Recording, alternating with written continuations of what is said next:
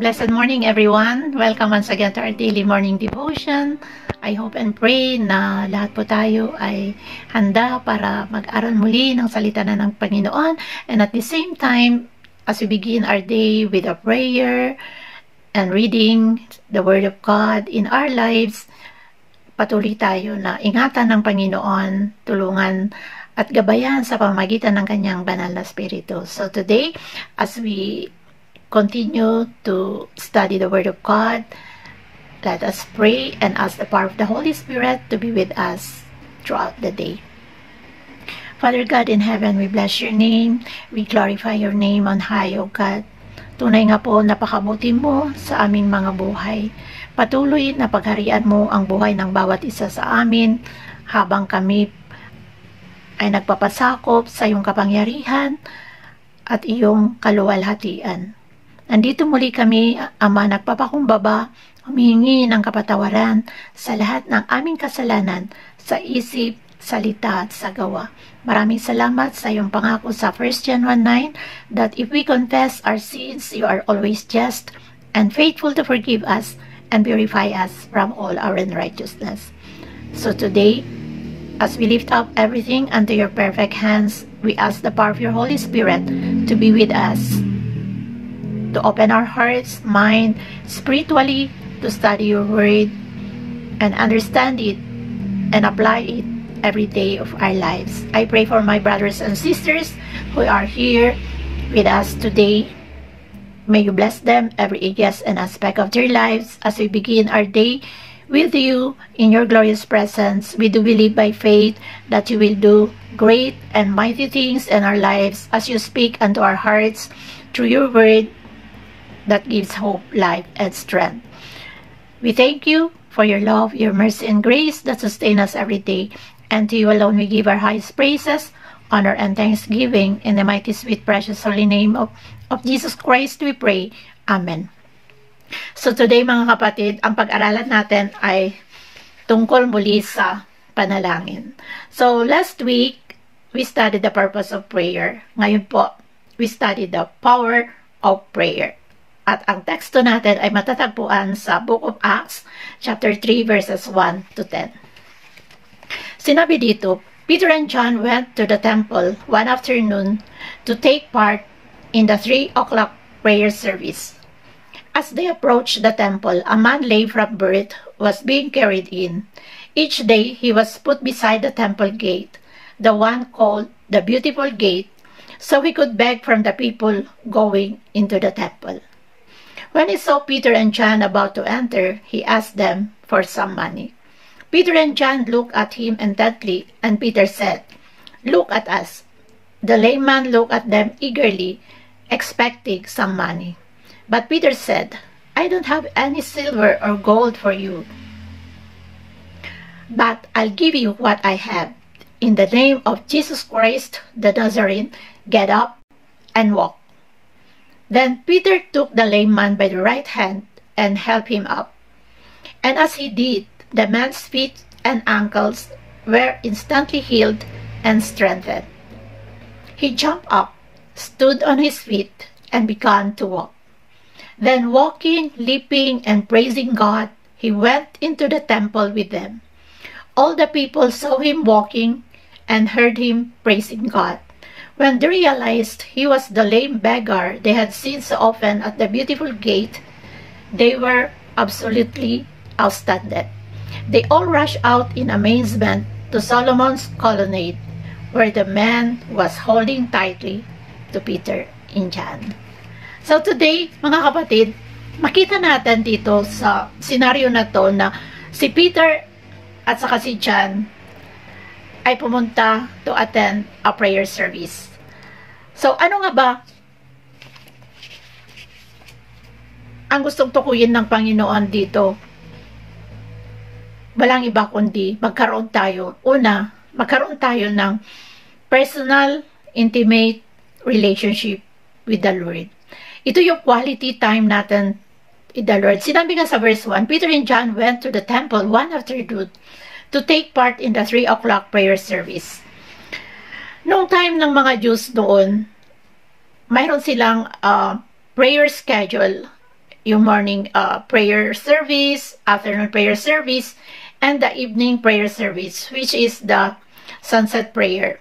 So dito, during the time in the afternoon prayer service, pumunta si John at saka si Peter. So alam natin na si Peter and John, they are the part of the inner circle of Jesus Christ during his earthly ministry on earth. So dito natin makikita na at itong dalawang apostles na to, they stayed longer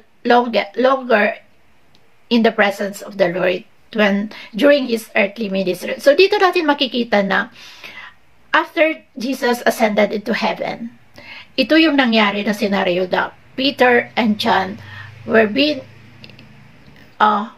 going to the temple wherein they will be attending a prayer service. So dito natin makita na they have this quality time with the Lord. At patuloy na ginagawa nila noon after when Jesus Christ ascended to heaven. Sila na yung nagpatuloy sa mga ginagawa ng Panginoong Hesukristo noon. So makita natin dito na if we have the initiative to commit ourselves to God, makikita natin na God will work in our lives. So pangalawa po, they were empowered by the Holy Spirit. Tignan po natin sa verse 6, sinabi dito, "But Peter said, I don't have any silver or gold for you, but I'll give you what I have. In the name of Jesus Christ the Nazarene, get up and walk." So dito makikita natin na they were filled with the Holy Spirit, and they are declaring the name of the Lord Jesus Christ as they were been ministering to this lame man. Nakita natin na wala man silang mga material na bagay, which is money, pero ang sinabi ni Peter doon is, I don't have any silver or gold for you, but I'll give you what I have. So anong meron sila? Walang iba kundi ang pag-ibig at yung presensya ng Panginoong Hesukristo sa kanilang buhay. At iyon yung binigay nila. Sabi niya, in the name of Jesus Christ the Nazarene, get up and walk. So what are they doing? They are under the authority of our Lord Jesus Christ. So makita natin dito na they acknowledge the authority of our Lord Jesus Christ. At dito rin nakikita natin na after that, na sinabi nila sa layman na yun, nakita natin yung compassionate heart to help others to stand and rise up. Kaya nakikita natin sometimes in our lives, hindi man tayo lumpo sa physical na buhay, pero sometimes every areas and some areas of our lives lumpo tayo. Halimbawa lang, di po ba minsan akala natin malakas na tayo sa ating pananampalataya. Pero when trials, problems, or challenges will come on our way, nagkakaroon na tayo ng doubts, worries, nalulumpo na tayo sa mga problema, nalulumpo na tayo sa mga agam-agam, sa takot. Diba minsan ganun din po tayo. Pero makikita rin natin dito na Peter and John has this compassionate heart to help others to rise and shine. So dito natin makita sa verse 7, sinabi dito, "Then Peter took the lame man by the right hand and helped him up.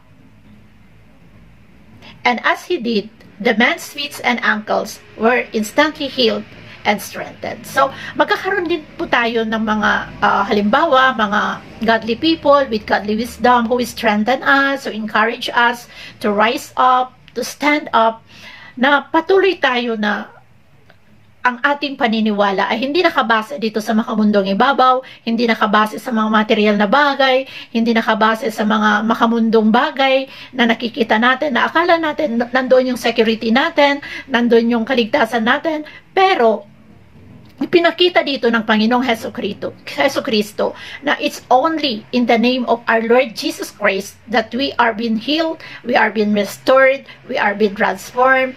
At dito natin makikita na sa pamamagitan lang ng Panginoong Hesukristo, magkaroon tayo yung bagong buhay. At iyon po ang sinabi dito na sometimes God allowed problems, trials in our lives for us to acknowledge Him that He is the ultimate source of everything that we have. At dito na din makita natin na si Peter, nagkaroon siya ng compassionate heart to help others and he helped them others to stand and rise up.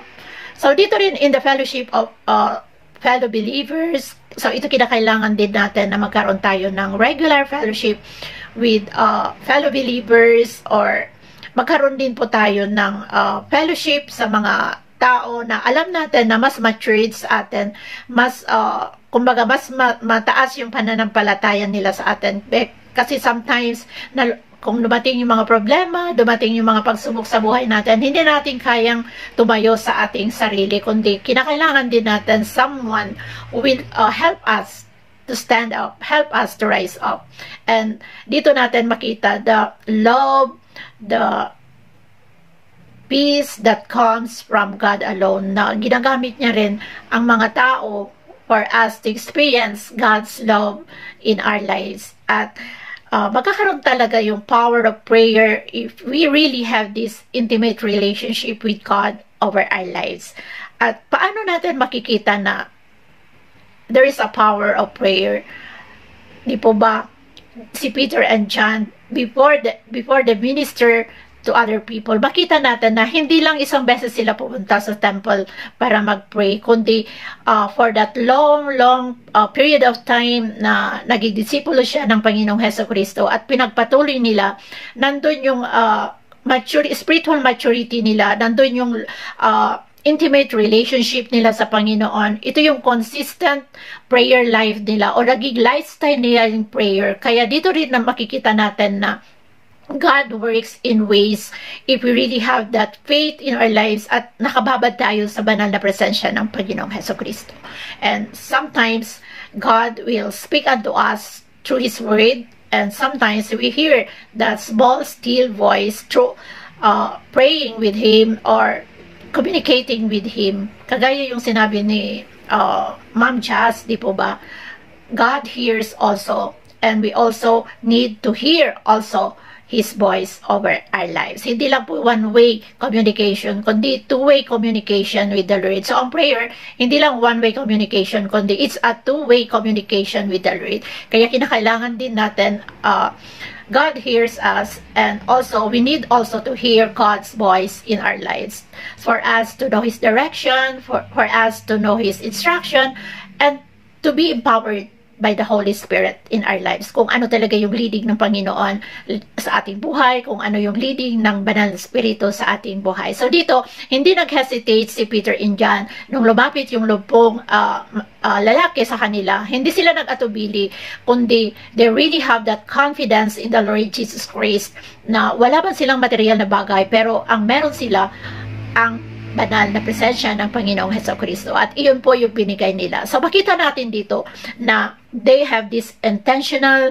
missional, evangelical, and transformational message to this man. Dahil dito natin makita na after na healed or after na gumaling na yung lumpong lalaki, siya po ay nagpuri. Basahin natin sa verse 8, sabi dito, he jumped up and stood on his feet and began to walk. Then walking, leaping, and praising God, he went into the temple with them.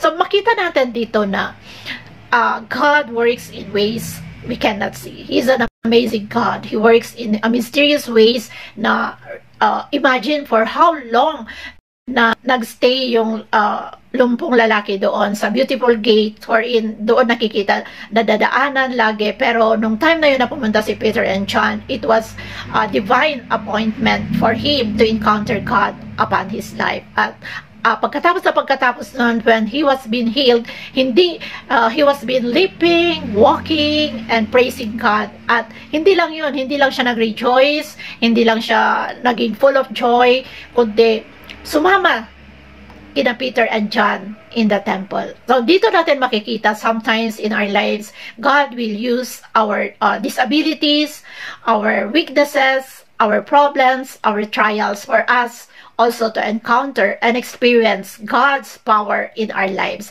At dito makita rin natin na through the life of Peter and John, they were a man full of prayer. At dito natin nakita yung power of prayer in their lives na nakita natin how God works in their lives, and through their lives. So dito makita natin na God is a miracle working God. He's a God of power. He's an omnipotent God. He's all-powerful God. And He knows the best for us. Kaya mga kapatid, huwag tayong mawala ng pag-asa. Huwag tayong manghinayang kung every day of our lives, nandun lagi tayo na we devote most of our time or first in our lives, every day of our lives, pinaprioritize natin ang makipag-communicate or to pray with God every day of our lives dahil hindi natin alam, who knows, ikaw din ang gagamitin ng Panginoon to have this mission work na share also the power of God in your life to other people for God's glory and His honor. So mga kapatid, continue to have this quality, intimate relationship with God. We'll have this intentional commitment with God, and also patuloy din tayo magkaroon ng acknowledgement that we put God first in our lives and we acknowledge His authority over our lives as we will be filled with the power of the Holy Spirit every day of our lives. At dito na makikita natin na we really need God in our lives. We really need a Savior in our lives, and it's only through the power in the name of our Lord Jesus Christ. At sinabi nga po sa Mark 11, di po ba? Mark 11:24. Therefore, I tell you, and whatever you ask for in prayer, believe that you have received it, and it will be yours. So mga kapatid, let's continue to have this intimate relationship with the Lord every day of our lives. So, kung mawala ng pag-asa, kapatid, malamang sa mga oras na to, dumadaan ka sa matinding pagsubok, matinding sakit, huwag kang mawala ng pag-asa because kung sino yung Panginoong Hesukristo na nagpagaling sa lumpong lalaki na to, siya pa rin ang Diyos noon, ngayon, at magpakailanman. Kailangan lang natin magkaroon ng pagtitiwala, pananampalataya, at lalong-lalo na yung personal relationship natin sa ating Panginoong Hesukristo. So, I hope and pray that you will be inspired, you will be encouraged sa word of the Lord na patuloy din tayo na magkaroon ng quality prayer life with the Lord. So, let us pray. Heavenly Father, we bless your name. We glorify your holy name. Truly indeed that you are an awesome God, worthy of praise, worthy of honor. We thank you because you know the best for us. Tulungan mo kami, Panginoon, na magkaroon kami ng mas malalim pa na pagkakilala sa iyo at magkaroon po kami ng mas malalim pa na relasyon sa iyo. Kung ano man po, Panginoon, ang nakikita mo na hindi ka lugod-lugod o hindi ka aya-aya sa iyong mga mata, patuloy na pakalinisin mo kami, tulungan mo kami, i-mold mo kami para maging kami yung mga anak mo na gusto mo mangyari sa aming buhay according to your will and plans in our lives. Tulungan mo rin mga kapatid na dumadanas sa mga matinding pagsubok, lalong-lalo na sa mga malulubhang sakit. Tulungan mo po sila, Panginoon, magkaroon ng pag-asa, pananampalataya at pananalig sa iyo na ikaw pa rin ang Diyos na nagpapagaling sa lahat ng mga sakit sa aming mga physical, spiritual, emotional, mental na aming aspeto ng aming mga buhay. Tulungan mo rin po kami na magkaroon po kami ng malalim na pagtitiwala sa iyo, Ama, dahil apart from you, we are nothing, but in your glorious presence, we can do all things through Christ who strengthens us. Yakapin mo po ang bawat isa sa amin, lalong-lalo na yung nangangailangan ng kagalingan na nagmumula sa iyo. Patuloy mo sila, Panginoon, na ipagkaloob ang kagalingan at kapayapaan sa kanilang mga buhay. Because you are our ultimate Jehovah Jireh. Ganon din po, Ama, yung mga nangangailangan ng mga resources, Ama, para matugunan ang kanilang pangangailangan. We do believe by faith that you are our ultimate Jehovah Jireh. Our God will supply all our needs according to His glorious riches in Christ Jesus.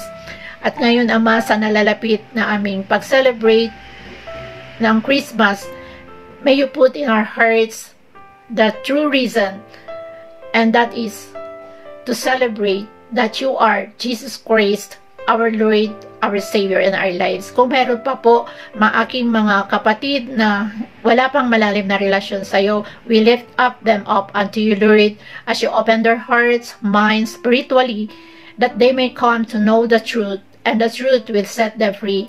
As you said in John 14:6, Jesus is only the way, the truth, and the life, and no one comes to the Father except through you alone, Lord Jesus. I pray, continue to bless them every areas and aspect of their lives, kasama ang kanilang mga buong pamilya. We thank you, Father, for your everlasting love, your mercy, and grace that sustain us every day. And to you alone, we give our highest praises, honor, and thanksgiving. In the mighty, sweet, precious, holy name of Jesus Christ, we pray. Amen and amen. Thank you mga kapatid. I hope and pray na lahat po tayo ay nandun yung kagalakan, kapayapaan, nakasama natin ang Panginoong Hesukristo sa ating buhay. Have a blessed day and thank you. God loves you. Bye.